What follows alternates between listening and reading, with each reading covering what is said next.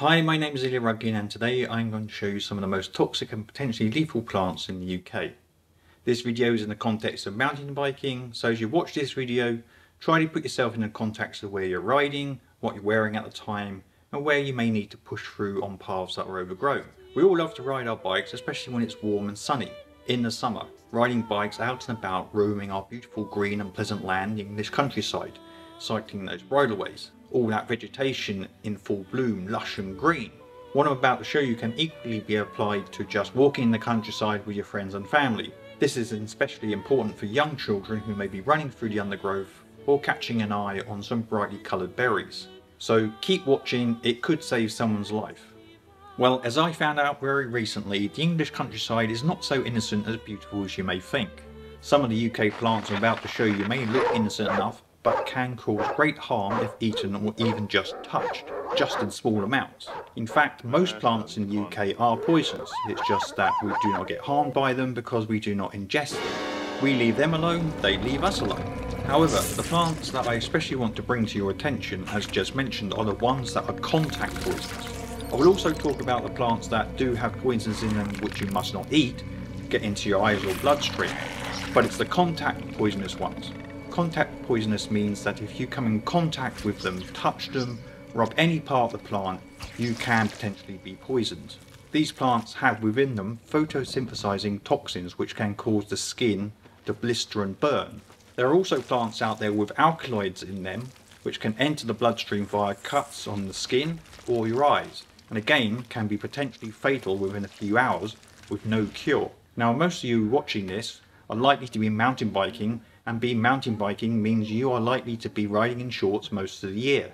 And if the weather is good, you're likely to be wearing a short sleeve jersey too. I mean, what could be better? Sunshine, dust, riding our favourite trails. And that's what makes mountain biking fun, right? I expect if you're really having fun, you'll also have a few cuts and bruises on your legs too from your various riding adventures. So if the conditions and the circumstances are right, and you're in the vicinity of some of the plants I'm about to show you, they can do something like this to you. The toxins from my compilation list of UK plants can leave you very ill, likely a visit to the hospital, and with some of them have long-lasting effects on you for weeks or even months. Easily stuffable.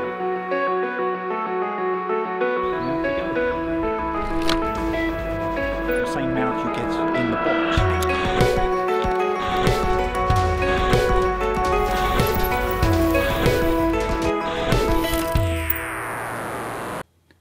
Now, before I show you my compilation of toxic plants in the UK, I have to make it clear I am by no means an expert on plants, and this video is for information only.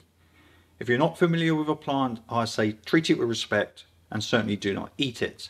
I compiled this information from other YouTube videos and some research. I thought it was especially important to share this information with you because when I came across this video, the top 10 poisonous plants in the UK, this could save your life, by Hidden Valley Bushcraft, I was very surprised. Very, very surprised.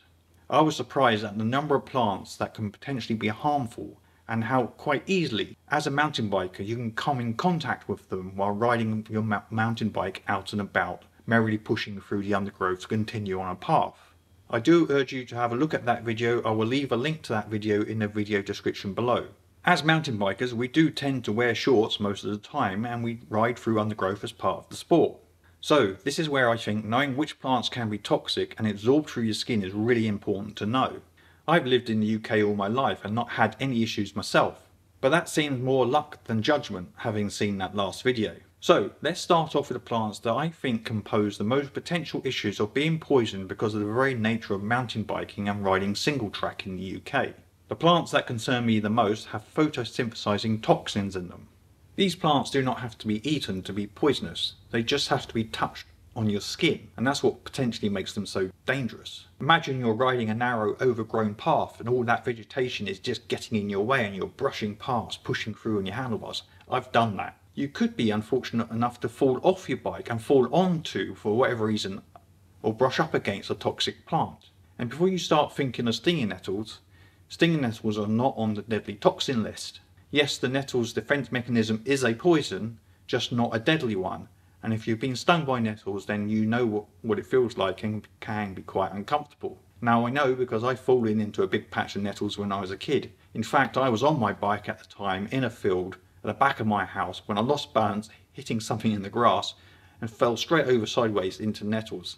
And I was only wearing t-shirts and shorts at the time. Man, did that hurt. Had a red rash up all down my leg and arms. Yet it hasn't had any long-lasting effects. But the plants with photosynthesizing toxins do have long-lasting effects, and you certainly do not want to go falling on those.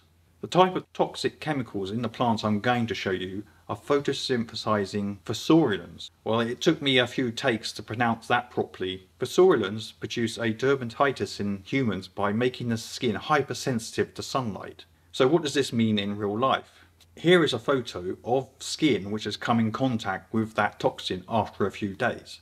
Not very nice, looks pretty horrible, and shows why you should stay far away from these types of plants. Now, these types of toxins start to react in about 15 minutes after contact and need exposure to sunlight or UV light to initiate a reaction. We're not going into any great detail here as it can be a subject in its own right, but basically the phosphorylanes interact with your DNA in your skin, disrupt the ability to produce the necessary proteins and protection against UV radiation. With further continued exposure, it can cause severe burning and blistering of the skin. It is known that the scarring from the blistering can last for many months along with continued oversensitivity to sunlight. And if you get it in your eyes, you could potentially be blinded too by this toxin. So if you think you've rubbed up against any of the following plants, it is advised to get out of the sun and apply cold water immediately. And if you have any sunscreen on you, apply it to the affected areas immediately. This will prevent further UV reaction should you still be outside exposing the skin to sunlight. If you think you've got the same sap from the plants in your eyes, wash your eyes out immediately with cold water and put on sunglasses. And it's not surprising that phosphorylanes also are very dangerous if consumed, causing liver damage and death. So what are these plants that can cause burns like these? The first and most recognisable of these photosynthesizing toxic plants is the giant hogweed. It's not only found in all parts of the UK, but it's also many other countries around the world. It is not a native plant of the UK, by the way. These plants are notable for their size, easily standing a few metres above a tall person. This plant is actually in the same family as the parsnip and the carrot, would you believe it? While parsnip, also a family relative, shown here, looks very similar to its cousin the hogweed. It too has photosynthesizing toxins in it, so you can get the same toxic reactions from it like hogweed. While parsnip is recognisable by its yellow flowers instead of white ones like you find on the hogweed. So back to the hogweed. If its height does not give it away, then the following features help indicate giant hogweed. It has a thick purple-green stem covered in small hairs. The small hairs can be found also on the back of the leaves at all levels. And this is what makes the hogweed a particularly dangerous plant. Even if you were to brush past this plant, like on a footpath in Bolton shown here, these hairs can also pass on the toxin to your skin if touched, though not as much as direct contact with the sap in the plant itself. And the thing that's really important to know about touching this plant is you won't get any obvious ouch that hurts feelings. So you could be brushing up against this plant for a good few minutes with no obvious contamination occurring. You could be a few miles away from the contact point before the reaction to the toxins start to occur, which can make the identification of the poisoning more challenging. Even in early spring, where new undergrowth of this weed is popping up through the litter on the ground, a few inches above the ground, it can still be very harmful. So watch where you walk, especially if you're wearing shorts and low ankle socks.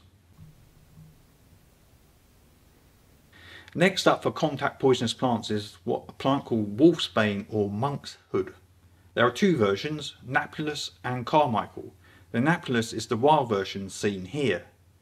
Now this plant contains acronite alkaloids, which is very toxic if consumed and to a lesser extent absorbed through the skin.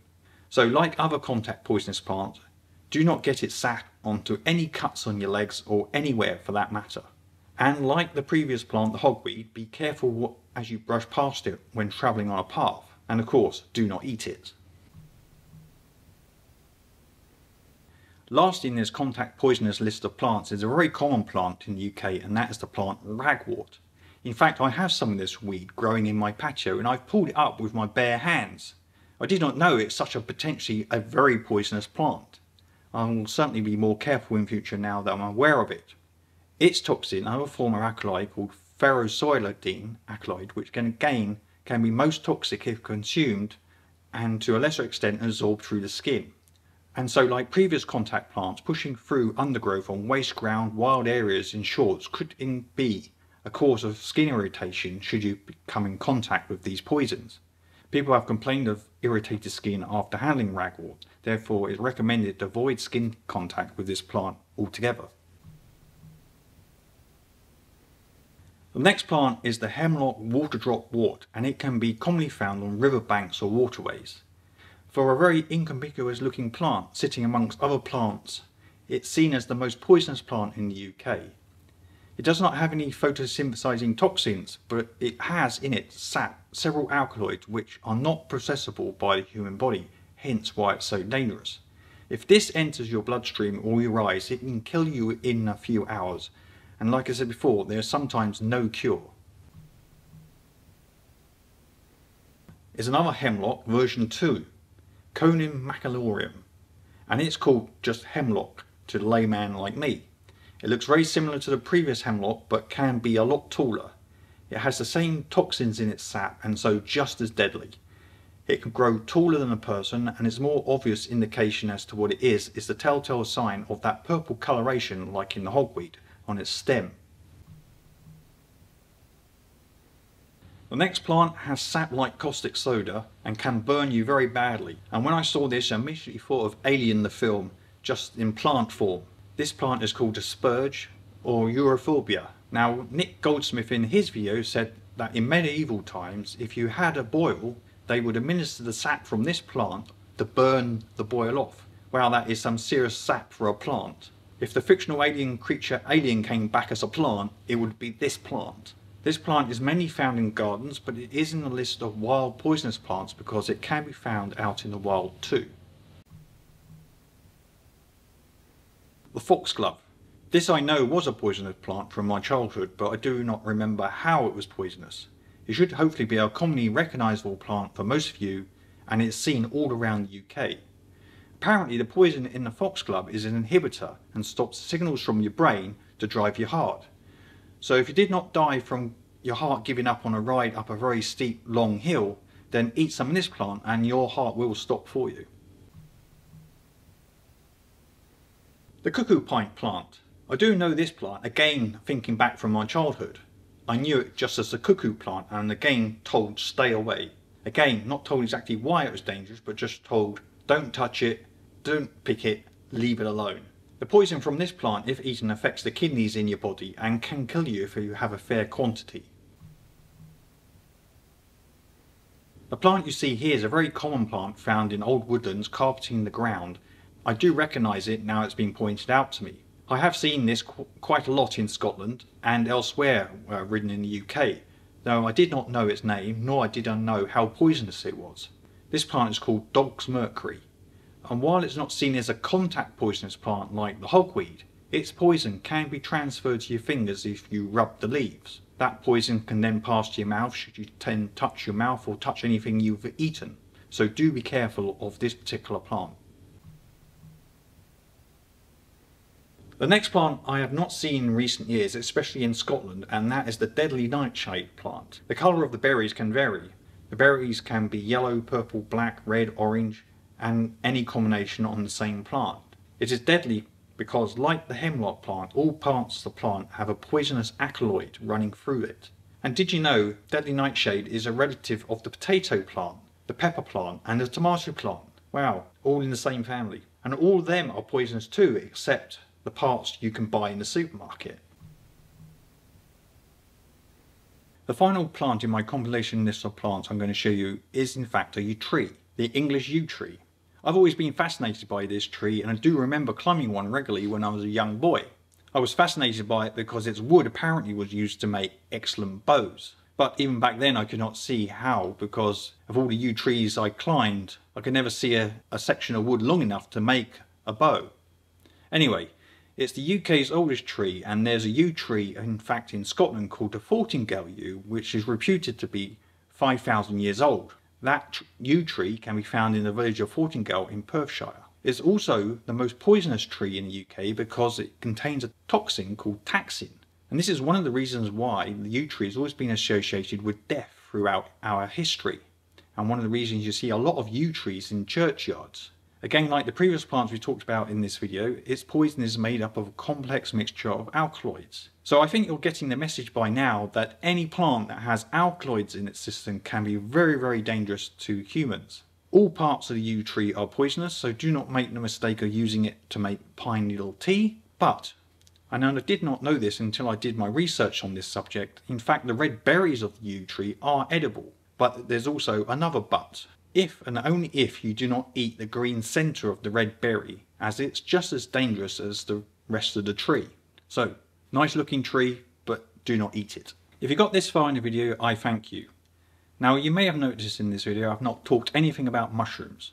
And the reason I've not talked anything about mushrooms is because I do not know anything about them apart from a lot of them are poisonous. I do know which ones are good to eat, so I stay away from all of them. And then one of the reasons I've also not included them in this list of UK dangerous plants is because they're easily recognisable in their many forms, and so I think you can avoid them pretty easily and so do not cause a concern. I mean, I see them everywhere when I'm out riding. I can see it's a mushroom and likely dangerous, especially those red ones that appear in children's fairy tale books, which I do find a little bit ironic. My conclusion on learning about these potentially dangerous plants is that, like mushrooms, if you're not sure exactly what the plant is, so do not confuse it with similar looking plants like a primrose leaf and a foxglove leaf. Do not touch it, just stay away from it. I do hope you found this video useful, and if you did, do hit that subscription button and to show your appreciation along with that like button. Do watch the other videos on this subject on YouTube, as it could save you or someone you know their life. Thank you very much for watching, keep safe, keep well, and I'll catch up with you guys next time.